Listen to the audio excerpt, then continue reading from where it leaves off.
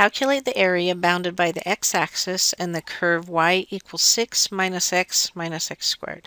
So as we look, we see this minus x squared. We know it is a parabola that opens down.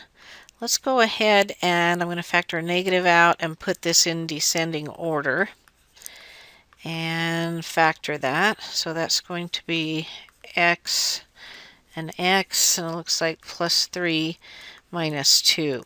So there's going to be an x-intercept at x equal negative 3 and an x-intercept at x equal 2. And that's important because if I need to find the area bounded by the x-axis in the curve, I need to know where it crosses the x-axis.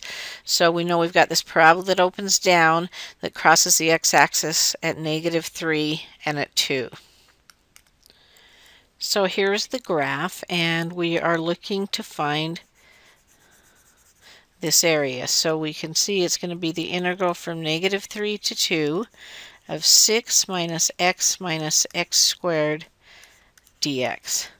So we can now evaluate this integral using the fundamental theorem.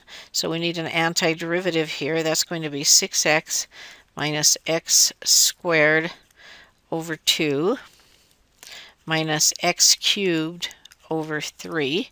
And we need to evaluate that from negative 3 to 2.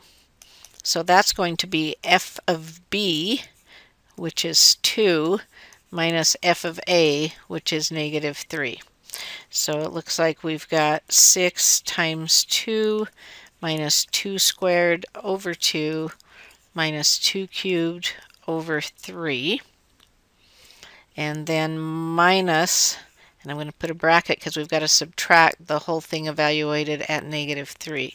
So 6 times negative 3 minus negative 3 squared over 2 minus negative 3 cubed over 3.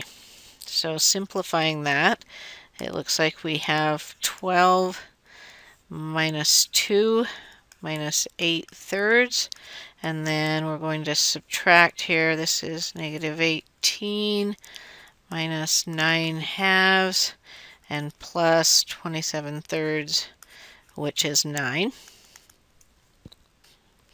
And so combining all of those, we get a common denominator of 6ths, and combining all those, we would get 125/6. So that is this area.